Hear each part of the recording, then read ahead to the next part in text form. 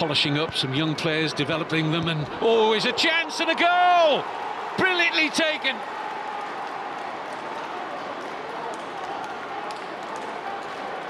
Well, that is a real setback for Rangers, and what a fillip! And it's Peter Olayinka, the Nigerian, and McGregor will feel he should have got there down at his right-hand post. To mistake, really, he should be saving that. Having produced a world-class stop late on in last week's first leg, McGregor is beaten by the Olayinka header. It's Rangers 0, Slavia. Kamara. Ryan Kent again, struck it well, and Kolar down to paddle it behind for the corner. Ryan Kent.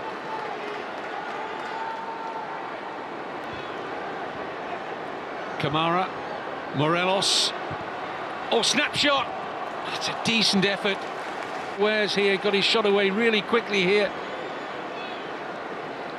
That wasn't too far away. If it had been inside the post, was the goalkeeper getting there?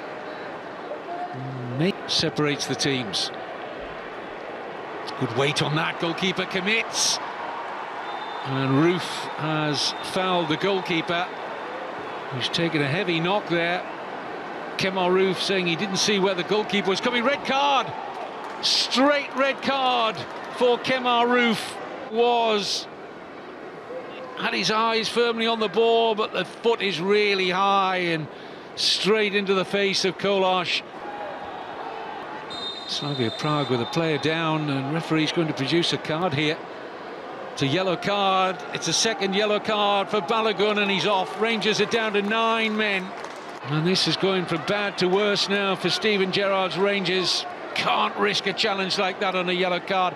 Has to back out of it, Balogun. And that would certainly put them into tomorrow's quarter-final draw! And Stanciu has confirmed it. Top draw from the Romanian Nicolae Stanciu. They're not only celebrating the goal, they're celebrating a place surely in the quarter-finals. McGregor